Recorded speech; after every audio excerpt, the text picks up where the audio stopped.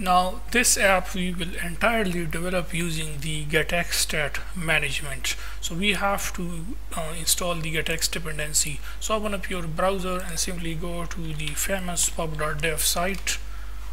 From here we can get any dependency which we want. So for example, we want get this one, which is get, okay, GetX. Click installing. Just copy this dependency, come back to your project, pubspec.yml file, and in here below the Cupertino icons we can add that dependency. And as I told you, this is for using the GetX stat management. And this version number, when you specify the version number, it means that this Flutter project will entirely work on this specific version number for the GetX stat management, which we will implement. When you remove this version number, it simply means now that whenever the GetX version changes, it will automatically get the latest new version of get, okay, which is for using GetX stat management. So I will suggest to not go with the version number, just include this get colon, so it will automatically get any latest new version available and it will just install it in our project. So anyways, click on pubget in order to install it in our project. So it has been installed successfully. Let's come back to the main.dart and change this to get material app. Now let's create our first screen, which is the home screen.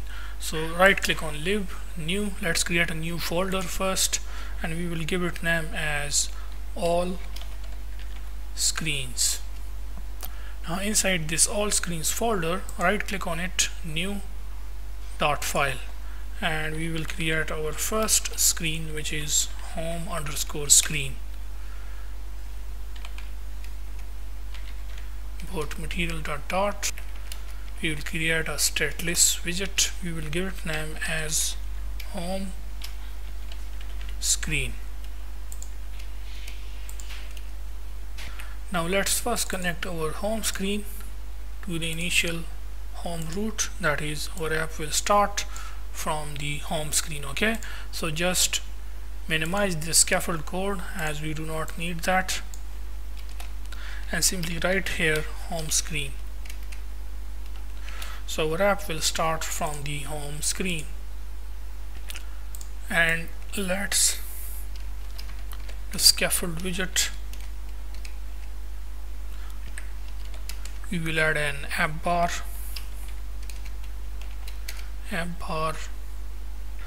First we will add a title to the app bar, and that will be basically free VPN or any title you want to add. Then at the left side of the app bar we are going to add a icon button.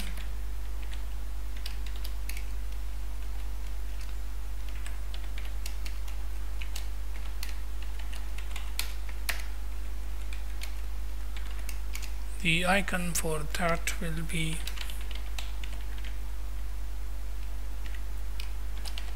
home device info.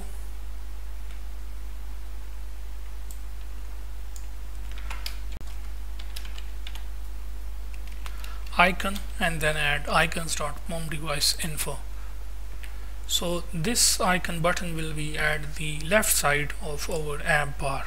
Leading simply means that at the start, or you can say at the left side of our app bar. Then at the right side of the app bar, when we want to add something to the right side of the app bar, we use actions. So actions, and we need to add another icon button. So I will just copy this icon button for time saving, and I will paste it here. Of course we will change it, and that will be brightness to outlined. Okay, so we have a leading icon button and then action icon button. This one will be basically for changing the app theme.